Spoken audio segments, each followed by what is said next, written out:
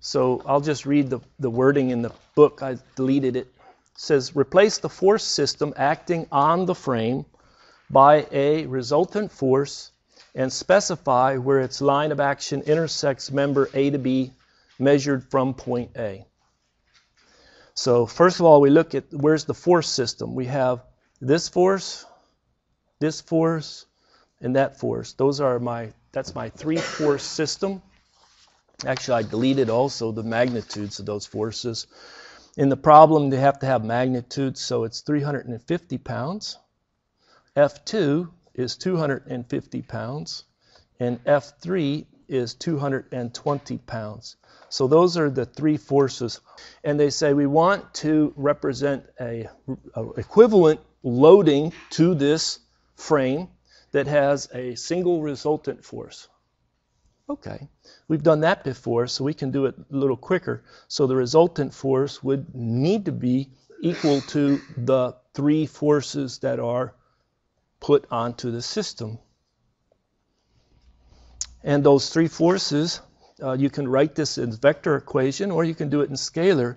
So the force of the resultant in the x and the force of the resultant into y is equal to the F1 in the x, F2 in the x, F3 in the x versus F1 in the y plus F2 in the y plus F3 in the y. Because it's 2D, typically we just do a scalar analysis. For this one, F1 in the x, I'm going to try and tuck the solution in right here. What is that? Just look at the illustration. Here's F1. So negative 350, right? Negative 350, and the units would be the pound. All right, how about F2 in the x? You're going to, yeah, 4/5, so you pick off that component, and it's in the negative x, so you put the direction down as the sign. And F3 in the x? We have this angle of 45 degrees. Cosine 45 degrees. All right. Is this going to be a plus on it? Yes. And then you're responsible when you do a scalar analysis for the directions. And so now we can add those up. And when you add them up, it comes to a magnitude of FR in the x is negative 394.44 pounds. We're not asked to represent that as a final answer. So keep at least 5 significant digits and maybe store it in your calculator. That's a recommended practice because you're going to need it in another step. You do the same thing in the y, FR in the y, and because we did it in the x successfully, let's say we can do it in the y, and it comes in negative 305.56 pounds. So if it said, give me the magnitude of that resultant force, that would just be square both of them, add them, and take the square root. And you come in with the resultant magnitude of 499 pounds, and we would box that. And that would be the answer that we're looking for. The next part says, determine the angle between the resultant force and the negative x-axis, which is, and so a lot of times on 2D problems, they'll put a vector like this, and they'll say this is the angle of the vector with respect to the positive x-axis measured counterclockwise. Or they'll say from the positive x-axis, theta measured in the clockwise. Or they say the negative x-axis measured in the counterclockwise, or the negative x-axis measured in the clockwise. Now, here are our two values of the f of rx and f of ry. Of these four choices, which one really makes sense? You know, if you put it at the origin right there, which quadrant is that force pointing in? The third quadrant, right. And so if it's pointing in the third quadrant, it would be with respect to the negative x-axis measured in the counterclockwise direction. So let me do this. Let me ask you to actually make that calculation. The way you would represent it, it would be theta is equal to blah, blah, blah degrees with a little illustration showing it's measured from the negative x and going around. So I'm going to do what I do in my other class that I teach. I'm going to stop, pause, and see if you can make that calculation correctly. So when 3 or 4 people make that calculation. 37.8 degrees. And so if you wanted to, there is a very good representation of the not only the magnitude of the force, but the direction of the force, that force vector. That is the resultant force vector. Now, the next part of the problem, and I wish I hadn't deleted it, so I encourage you to look at it in the textbook. It says, specify where its line of action intersects member A to B. Well, we have to find member A to B. There's point A, there's point B, so this is the member A to B. And what you want to do is find where that resultant force's line of action needs to intersect member A to B measured from point A. So measuring up from point A, some distance D. So what you're going to do is replace the 3-force system by a single resultant force. At that, it's going to have a line of action that may cut right through here. And that would have a distance D measured upward. And now why would they have the line of action of that force with a distance D above A? Why would they describe that? It's common in the textbook to ask the student to make that calculation. Exactly, the moment. It's got to have the 3 forces put a moment onto this object. All right?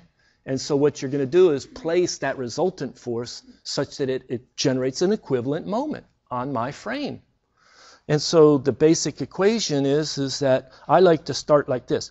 My simple system and my original system, they have to have the same moment generated by the simple system and the moment generated by the original system, and I have to pick a point. Now, because we're measuring D from point A, it's logical to pick point A. But if you solve a couple of these problems, you could pick any point. It'll give you the same answer. It's just going to be more tedious in the algebra. Okay, so you say my original system, what would be that notation? Calculate the moment that the first force induces about point A. Add that to the moment that the second force creates about point A, and the moment that the third force creates about point A. That's the right-hand side of this moment equation, this consistency. Just like up here, we had the single resultant force must equal to the sum of the forces that act on my object. And over here, if I have this force applied, we know its magnitude, 499. We know its orientation. We could come in here and draw an angle and put 37.8 degrees down from the negative x.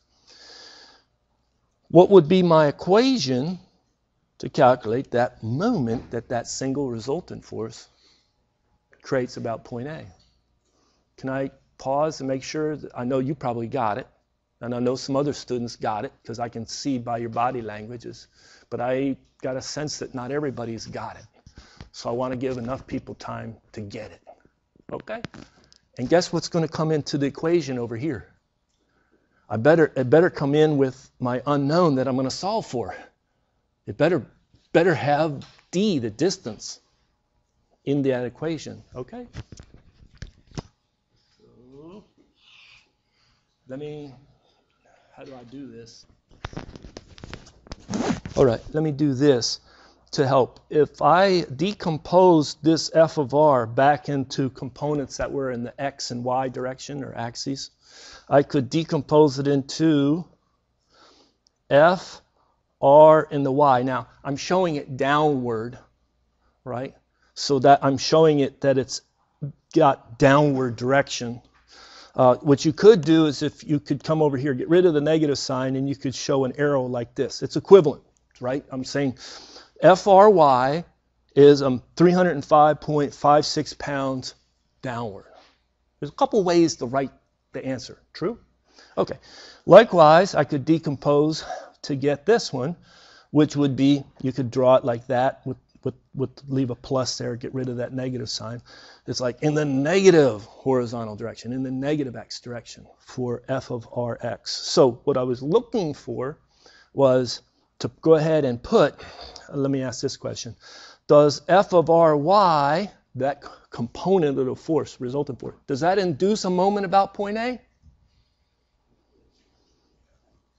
FRY, it goes straight down, right? It doesn't. It doesn't. Why? Because its line of action goes right through the point A. The only component is the horizontal, which is f of rx. And which way does f of rx make it want to rotate around point A? It makes it want to rotate. So I'd put this times the moment arm distance, and it would make it want to rotate in the counterclockwise. I think at this point, most of you could finish out the problem, but let's work it a little bit longer. I'm going to just run out of room here. What is the moment that force 1 induces about point A?